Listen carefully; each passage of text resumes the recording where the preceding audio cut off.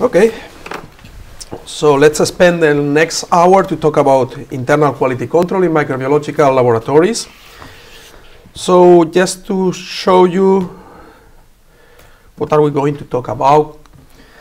So first is why we need to implement the internal quality control in microbiological laboratories.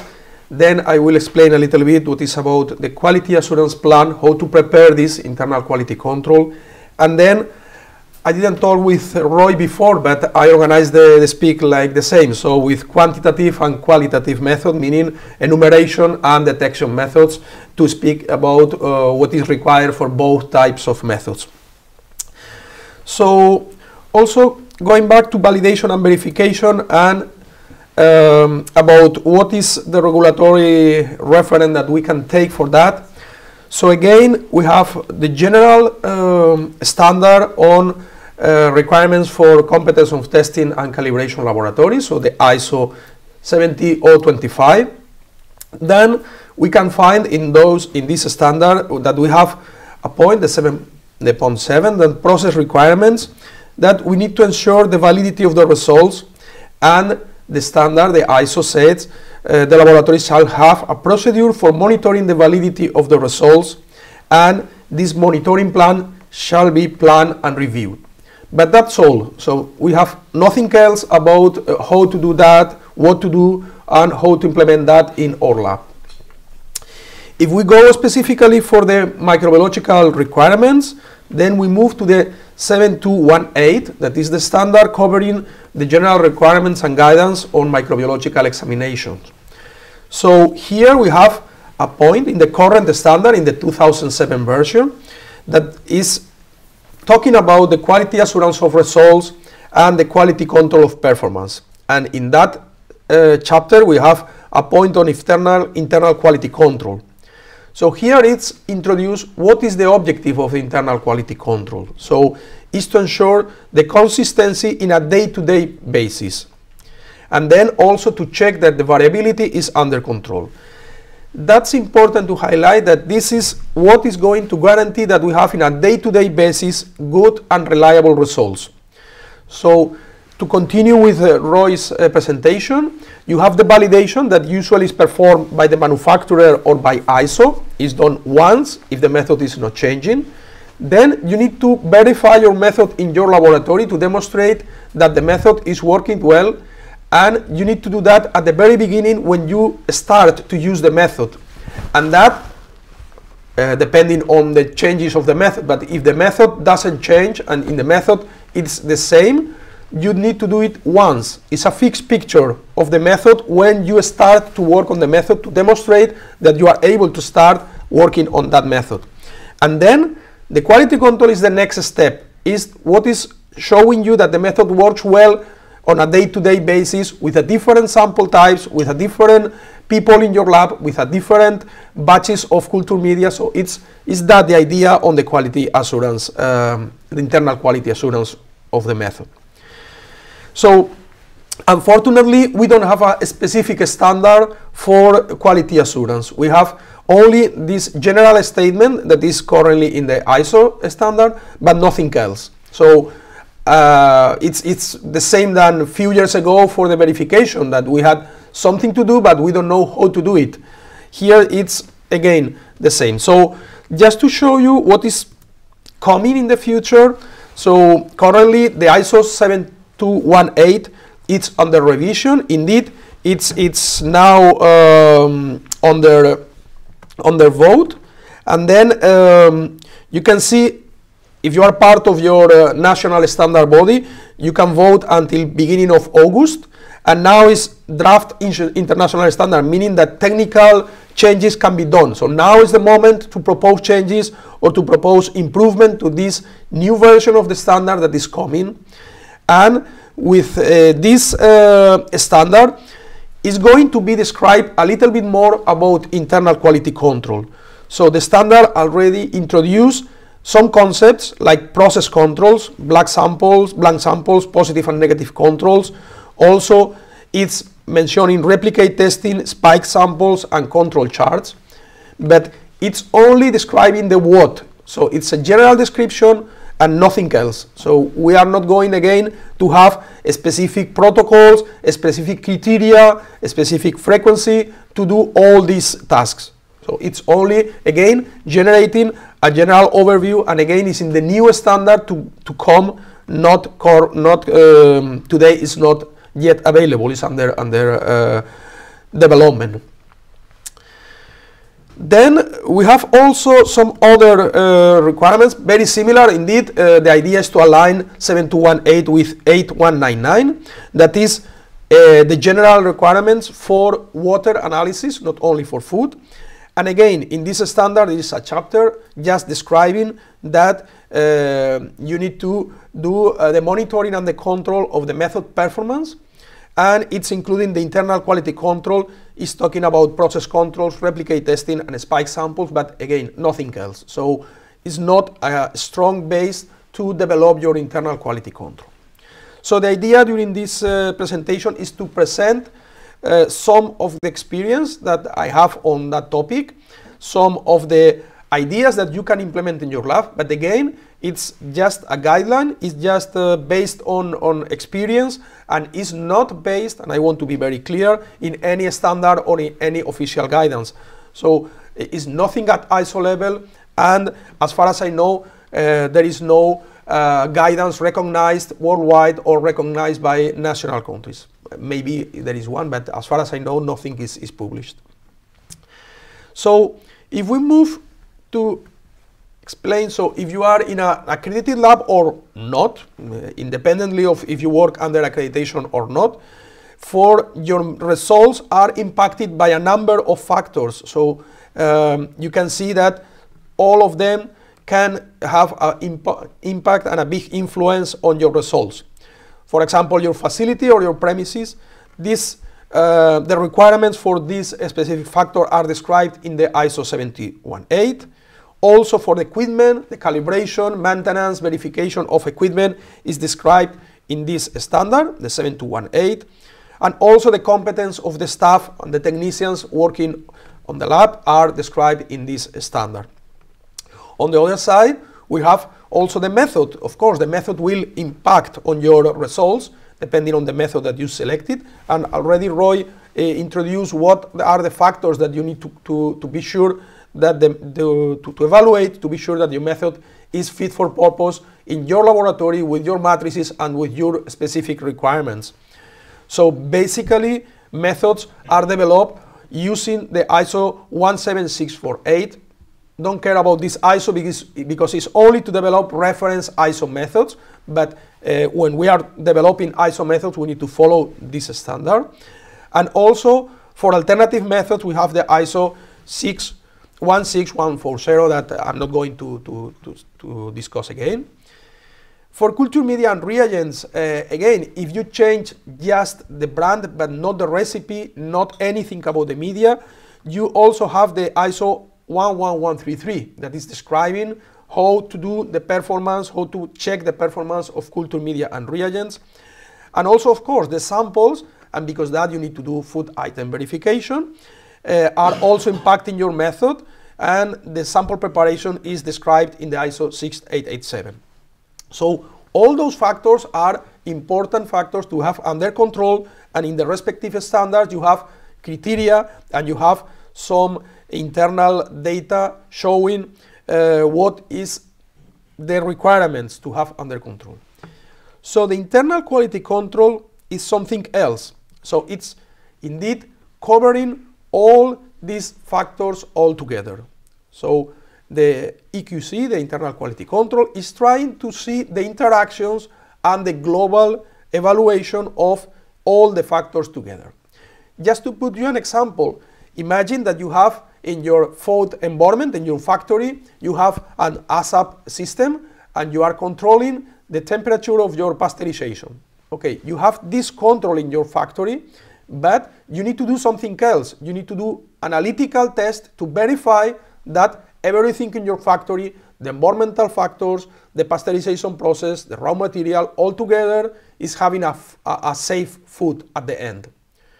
Here, the internal quality control is trying to do the same. It's putting another layer of safety in your results to confirm that all those factors are combined and are not impacting your results and are producing reliable results. That's the objective of the internal quality control. So to put all together and to see what is finally the reliability and the day-to-day results you can guarantee that are under control. Let's move to the quality assurance plan. Then this, again, from now, no reference, no standard, just some ideas that you can use for your own lab. So the quality assurance plan should contain several steps. So first is the scope of the plan. So you need to identify which methods, which technicians, food items should be included in your plan. Usually you can establish the systematic in one document, and then every year, usually in a year basis, you will review this document and you can adapt this document considering new methods, new food items because you are changing your analytics, or new technicians coming to your lab. So all that it needs to be considered in your plan.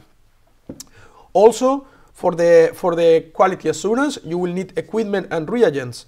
So you will need reference material like strains that you can buy in a culture collection, or you can buy reference material, really certified reference material ready to use, or maybe you need other special equipment, not to do the analysis, but to prepare the samples. Sometimes you need special equipment to prepare the strains, or to be able to spike the strains or the food to do the quality control. Then it's important also to highlight the responsibilities, who do what. So usually you should have one person responsible to define the plan, but then you need one person in the lab, knowing what is ongoing in a day-to-day basis, to really be there, spike the samples, put the samples in your quality system, in your traceability system, and then follow all the samples within the test. I know that some labs, for example, are using specific marks or a specific identification for quality control samples.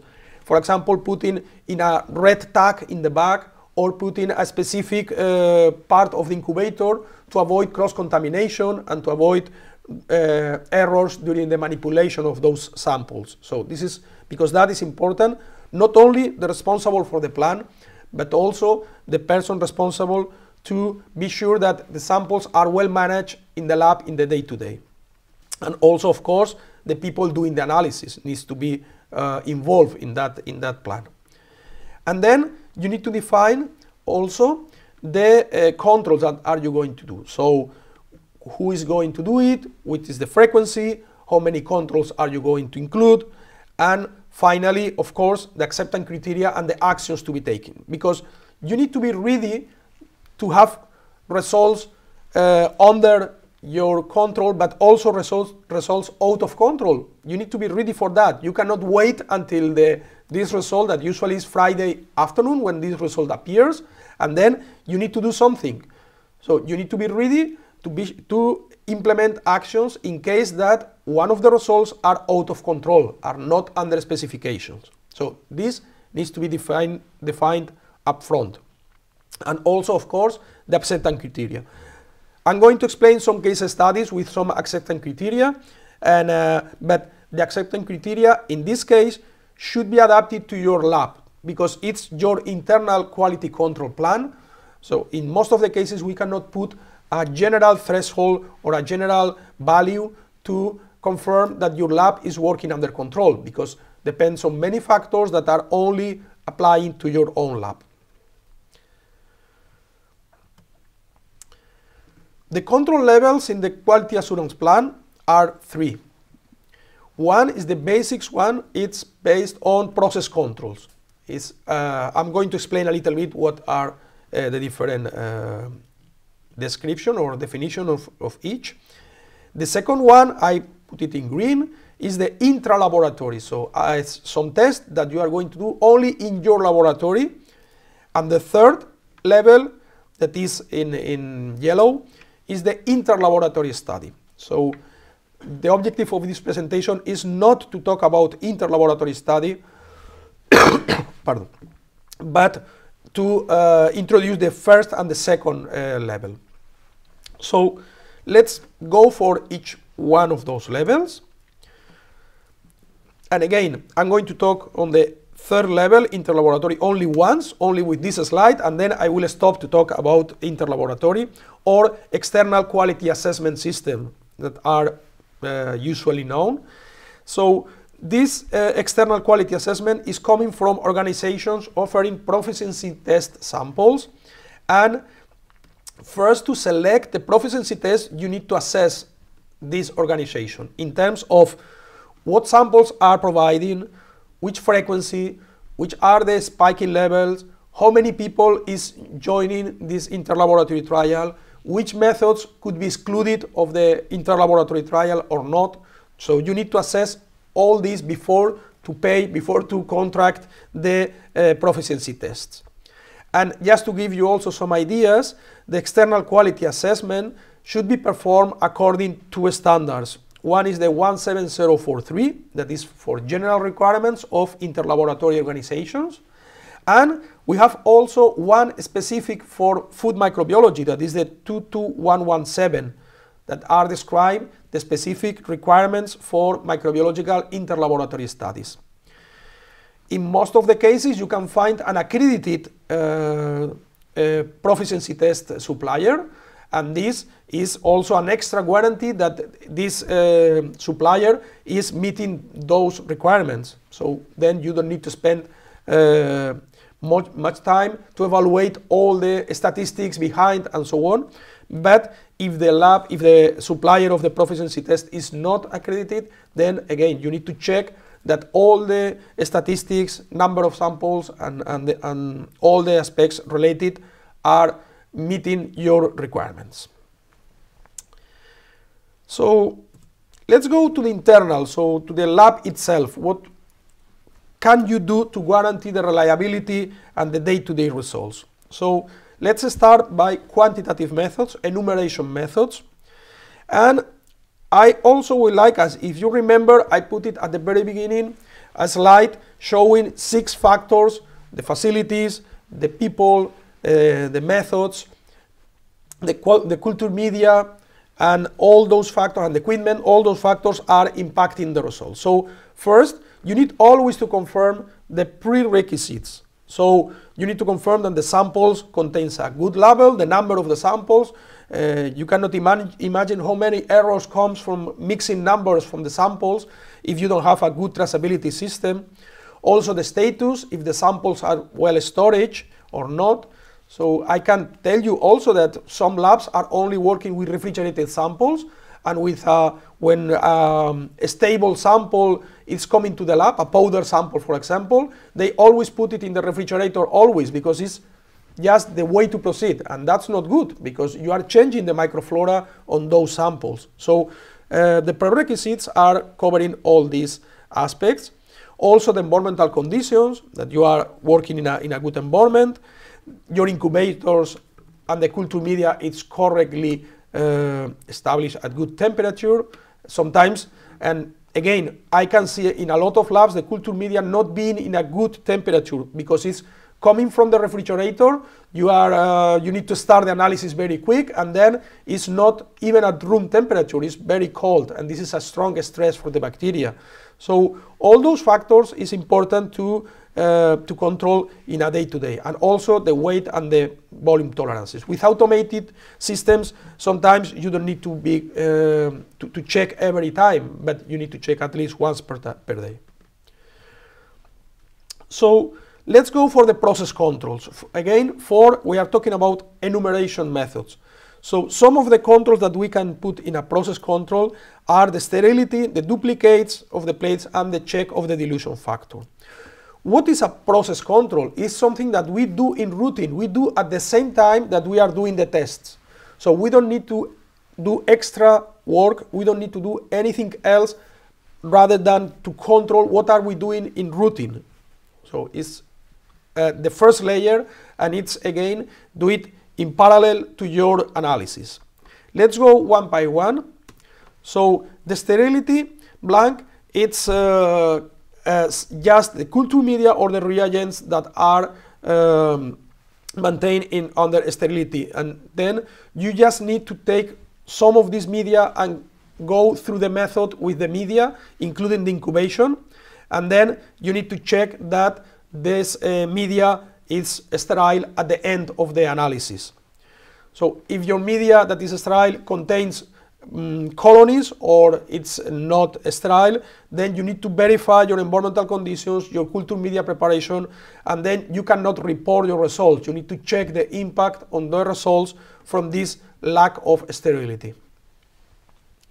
A second control that you can do in routine is to check the duplicate of the plates. So if you are doing same dilution, 2 plates, again, same dilution, 2 plates, you can check the reliability of the duplicates, and you can check also the heterogeneity on the microorganism dispersion, and also maybe pipetting mistakes or not well manage the pipette.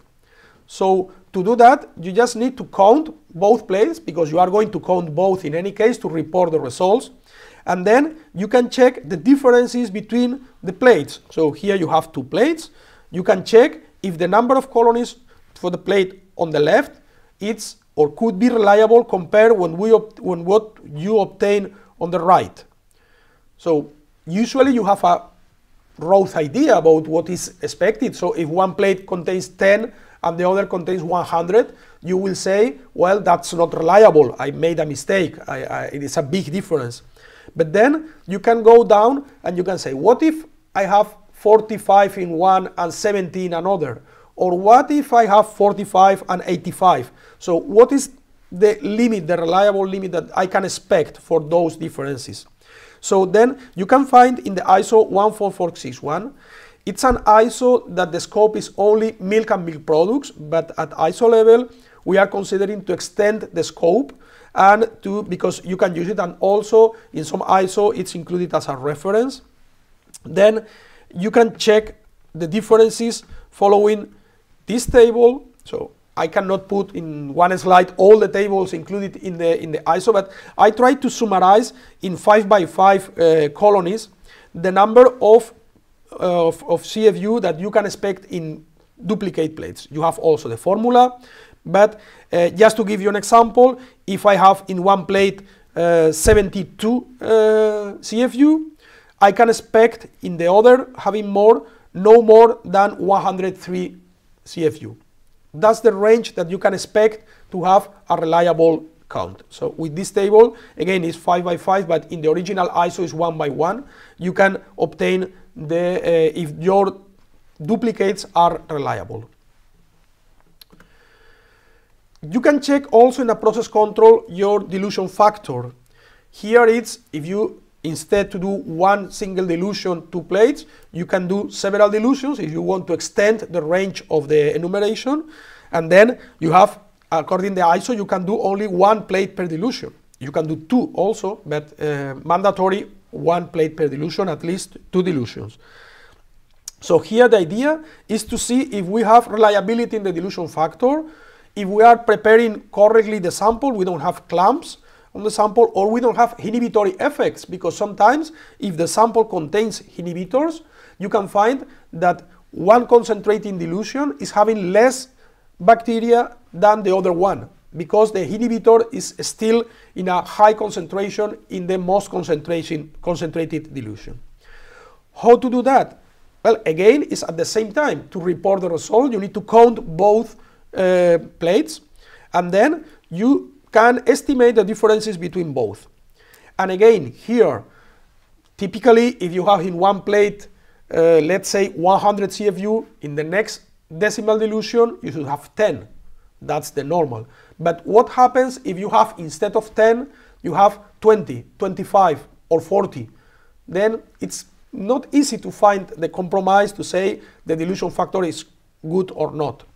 So again, in that ISO, and I again summarize the table in 5x5 colonies, just to put it in one slide, you can find what is acceptable in terms of dilution factor.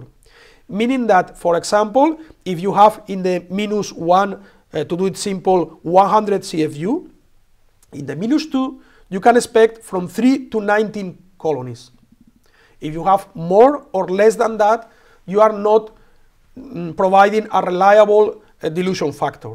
And then you need to check and you need to evaluate what is happening before to report your result.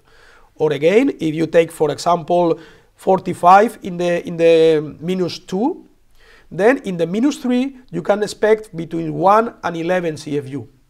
So it's a range because theoretically it should be 4. If you have 45, in the second dilution, 4. So it's a range that, according to statistics, you can accept within this range. So again, this will help to you to report a reliable result, and is nothing else to do that to evaluate the data that you have from your plates. To facilitate this evaluation, in the next ISO revision, it will be also published some tools, like for verification, we prepare some Excel tools. Here it will be also an Excel tool that is already validated and will be released when the new ISO will be published. And looks like that, the Excel, so you can put the initial suspension if it's 1 in 10, then the volume that are you plating, that can be 1 milliliter, for example, for pour plate, or 0.1 for spread plate. And then you need to put here the first dilution that you are counting, for example, -1, and you can put 2 plates per dilution or only 1 plate per dilution. The Excel works with both, and also if you need to confirm. So the Excel will give you the final result on CFU per gram or milliliter. So it's giving you the result according to the ISO formula, but also is helping you to see if you have acceptable values within the parallel plates, within the dilution factor, and with the second dilution. So all these values will be included in that Excel and will tell you yes, or if not, the Excel will tell you, for example, in this case, that the difference in counts between plates for the first dilution, 140 and 63, that's not acceptable. And then you need to evaluate. Maybe it's a mistake, maybe you counted some products that are not colonies. You need to evaluate those results. So again, these are controls that you can do in routine. And then the second level, also for internal quality control, are the use of control charts or spike samples to check reproducibility and accuracy. So for the control charts, you can use reference certified material. I just put here an example from ready-to-use reference material that are coming from the NCTC Culture Collection, from the National Culture Collection in UK, or from the Spanish Culture Collection. Both are official culture collections, are providing the strains to guarantee the traceability and the status of the strain. And these strains are prepared in a lenticle that you can see here that are ready to use. So it's taking 10 minutes to be dissolved, and then you will have a known value ready to be enumerated. So with this reference material, you can prepare control charts.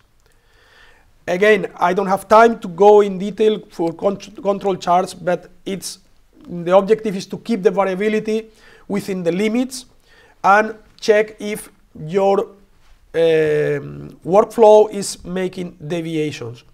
So for the control charts, ideally you should plate between 50 and 100 CFU per plate. So don't try to do a control chart with a very low limit with less than 10 colonies per plate, because this could be not reliable. So try to do it with enough number of colonies on your plates. And then you need to establish the control and the warning limits and estimate the mean that will give you a bias. Sorry. So here it's to evaluate if your working day is going correctly. I cannot give you a frequency to do this control chart. Some people is doing daily control charts, so including a reference material every day. Some people is doing weekly. In some cases monthly, but if you do it monthly, you can imagine that the deviation will be a long-term decision. Maybe it passes several months until you detect a deviation, and then you need to come back to all the results to take actions. Yes, if you want to implement that and you want to have more information about control charts, you can go to the, there is a standard ISO in the standard for culture media. There is an annex in the 11133. There is an annex on control charts that it's the basics on control charts, you can use it. And also there is a Dutch standard, the NEN standard 6603, that is in English, in Dutch of course, but it's also in English, and you can buy this standard. It's applicable to chemistry and micro labs, so, but it's only on statistics. It's not saying you frequency or how to implement in your lab, but it's more how to build the control charts and how to manage control charts. The second part of the quality control for enumeration methods is the intra-laboratory with spike samples. Here, it's to control on a day-to-day basis the food matrix impact. It's a kind of food item verification, but instead to do it once, you do it in routine. And this helps also to confirm that your method works well with new matrices, because maybe you perform the verification today, but in few days your company is changing the line of products produced, or is coming new raw materials, or if you are in a commercial lab, you are working with a new customer, and then this study will allow you to check if your new matrices are reliable and are working well with your methods and in your own conditions. Here again, the frequency can be from daily to at least once per month. I would not recommend to go more than once per month. And you can perform in parallel to the samples. In some laboratories, I know that you say, for example, you receive this kind of samples from raw milk cheese only in this period of the year. So then you can perform also the intra-laboratory in parallel to those samples. This allows to control the method, and I'm going to put just one example based on the ISO 21528 on Enterobacteriaceae enumeration, just to give you a flavor, but again, it's just a very, very general example, how to establish control limits. So here you can start your control limits based on the validation data, like we did for the food item verification. So you can start, sorry, for the implementation verification. So you can start with the standard intra-laboratory reproducibility coming from the validation, because when you start, you have nothing to base. So that could be a first starting. And then I took, for example, 0.57, and then from this value, you can establish the reproducibility and the accuracy. You can see on bold, I put 2 factors, but you need to check if these factors are applicable to your laboratory. I took it from a general approach from the control charts, but again, you need to check. So you can see that from statistics, you use 1.8 for food item, sorry, for sample implementation verification, you use 2, the factor 2, here is 1.8, so it's very close, meaning that for reproducibility, you can establish that your value will be 1.04 logs. And for accuracy, that could be comparable to the bias. I use here a factor that is establishing the accuracy for a duplicate samples. If you do triplicates, will be a lower factor. And here it gives 1.37. I should say that this is a very high value. So you can start with that, but honestly, in my opinion, it's very high.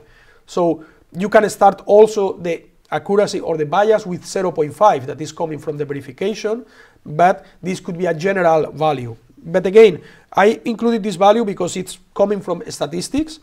So those values can be, again, help you to start to establish the control limits.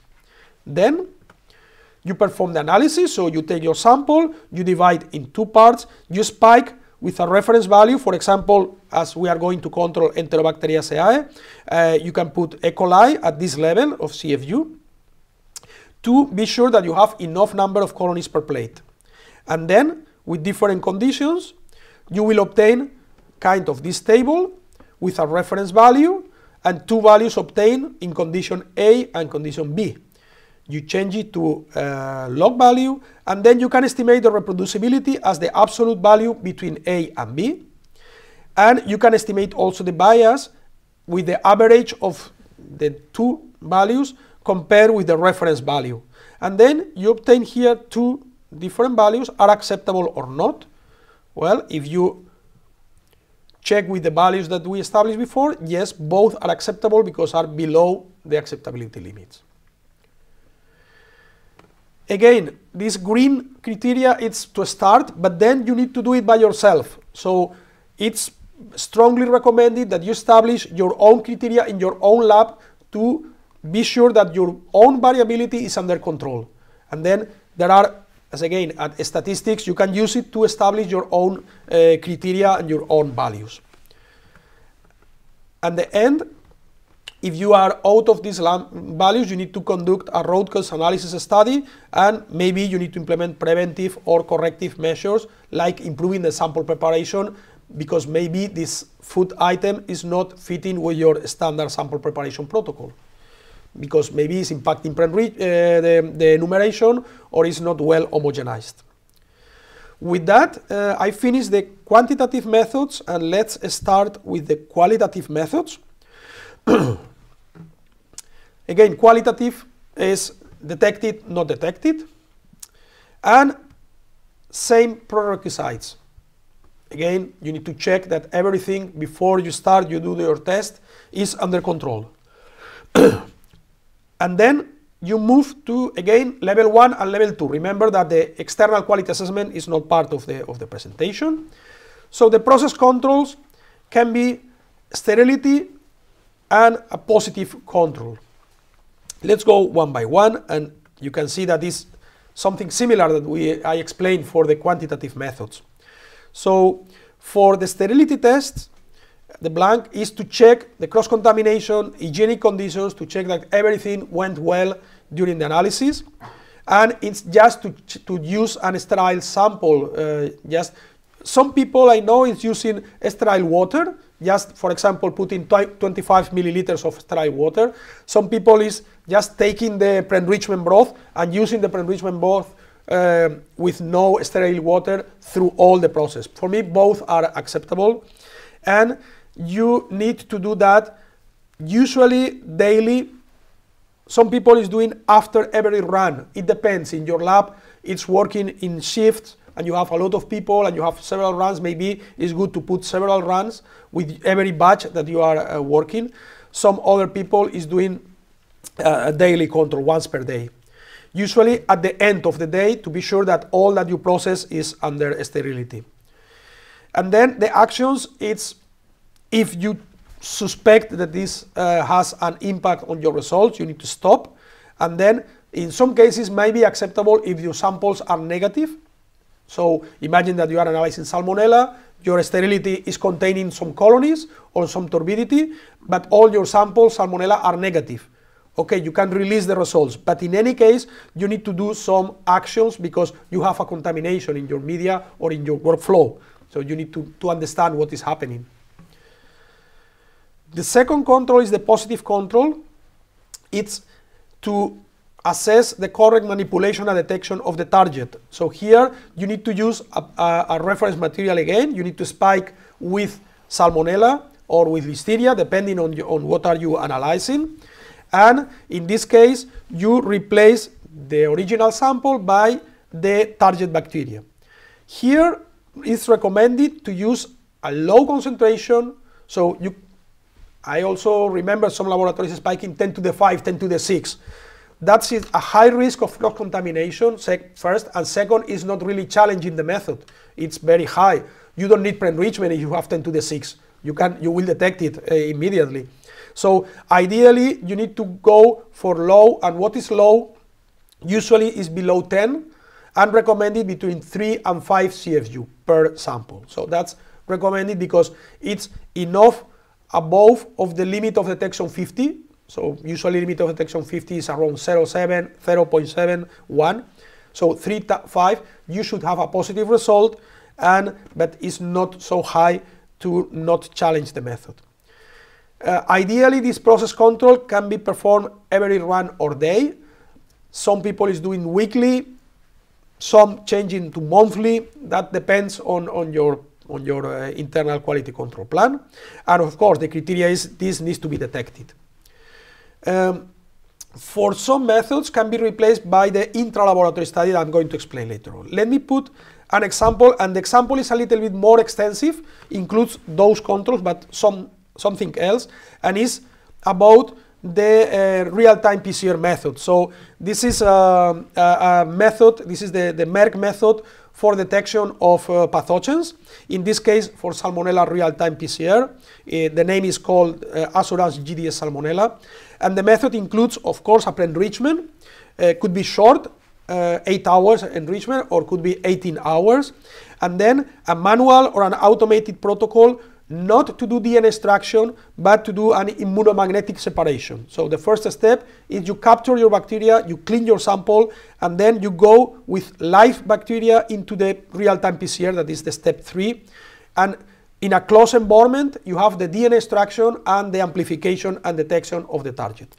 If you want more information, I think there is a link now in the chat, so just click there. I'm not going to spend more time to explain the method, or you can contact John, and I'm sure that John will be happy to present you the method. If you're based in the UK or Ireland. Yes. So let's go for the controls. So if you implement a PCR method, for example, you need to have a negative control, that is DNA-free water or sterile DNA without PCR inhibitions, and you need to include it in every PCR run. This, of course, needs to be negative. Those are examples or negative and extraction controls, that you put this sterile DNA-free water, and then you should have negative results for your tests. The other control for PCR specific is a PCR positive control, that is to show that you are manipulating correctly the sample and the performance with your target is correct. So it's, again, needs to be done with the target. So if you are running Salmonella, you need to put a positive control for Salmonella. If you are doing Listeria, you need to put a positive control for Listeria.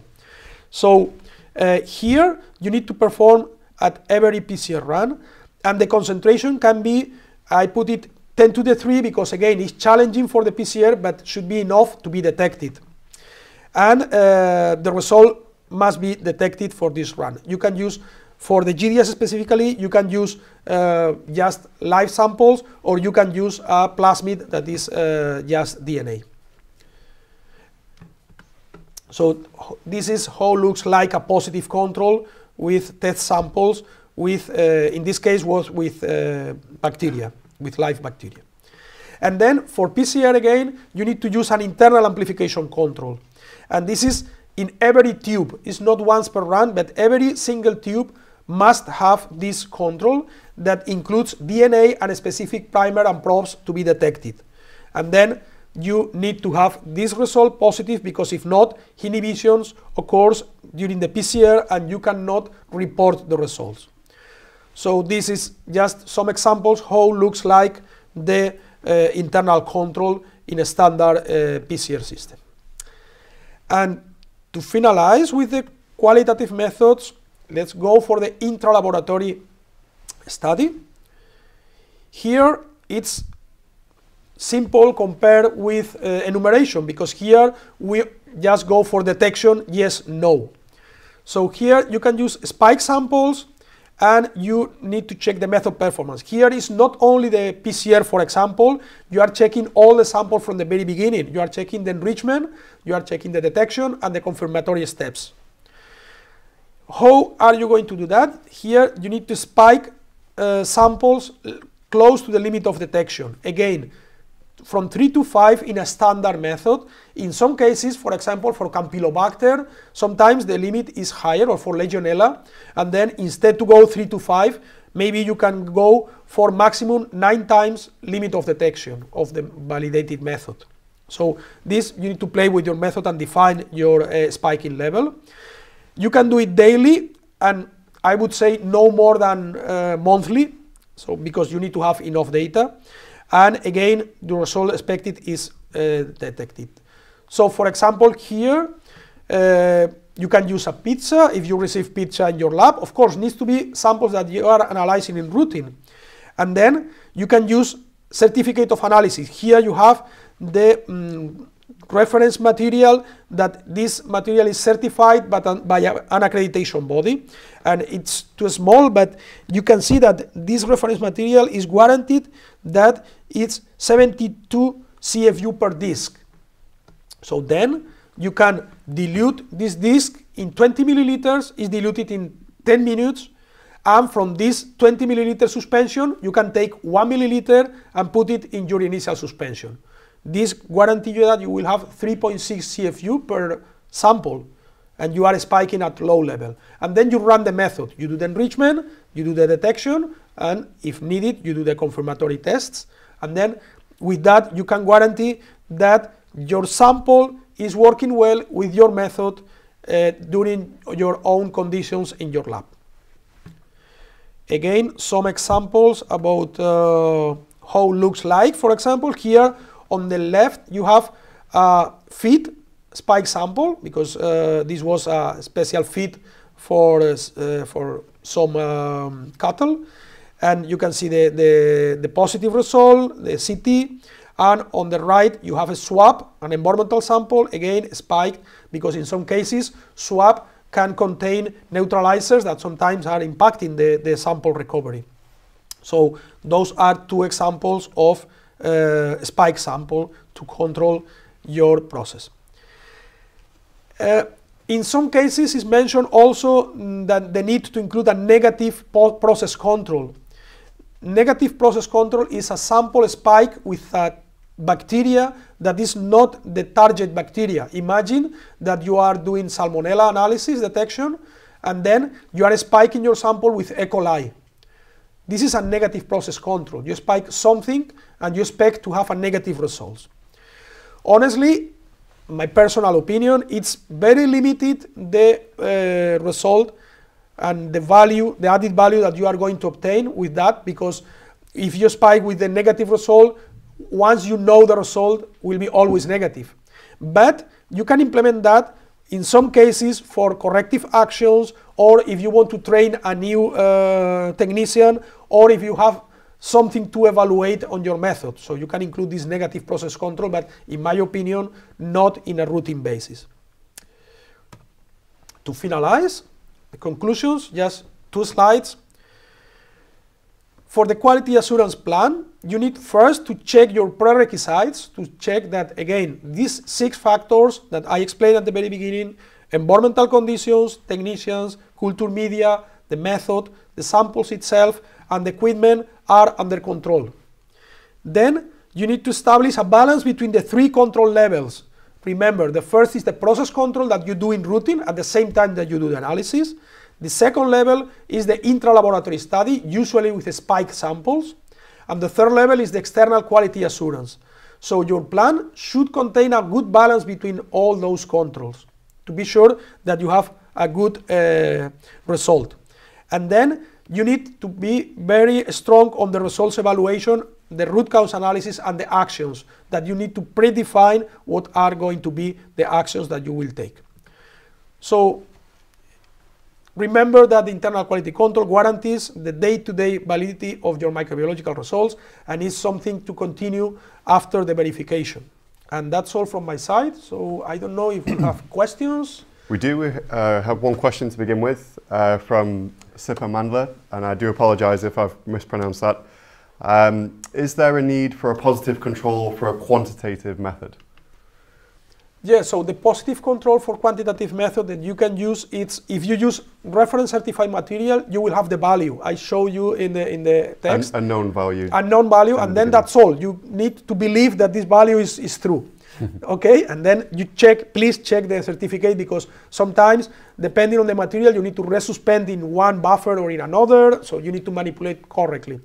If not, of course, you can prepare by yourself. just go for a culture collection, an official culture collection, or use your own internal isolated strains. But in this case, you need to characterize very well your strain. Then you grow your strain, and then you can prepare your suspension to be spiked. Just as a reference, in the ISO, it's not for quality control. I repeat, it's not for quality control, but in the ISO 16140 part 3, you can have graphics and explain how to prepare a suspension with a concentration known. And this can help also for quality control, because at the end it's the same. Perfect, thank you. No more questions in the chat box at the moment. Anything in the room? I use this one. If people have more questions, my email is there, so they can send me. I don't know if it's in the scope, but what about the human factor? Because the performance of technicians may also vary. Mm-hmm. So what do you do with interlaboratory samples? Do you tell them that these are to be treated specifically correctly? Well, it's good. Yes, good question. Indeed, I included, for example, for reproducibility to do twice, and ideally with different people to compare people between them. Internal quality control is not to qualify people, but you can use the same criteria to qualify people, because if you have a new technician for summer, for example, and so on, you can have the quality control criteria, and you can introduce another quality control for this technician to compare. And third, in terms of what should be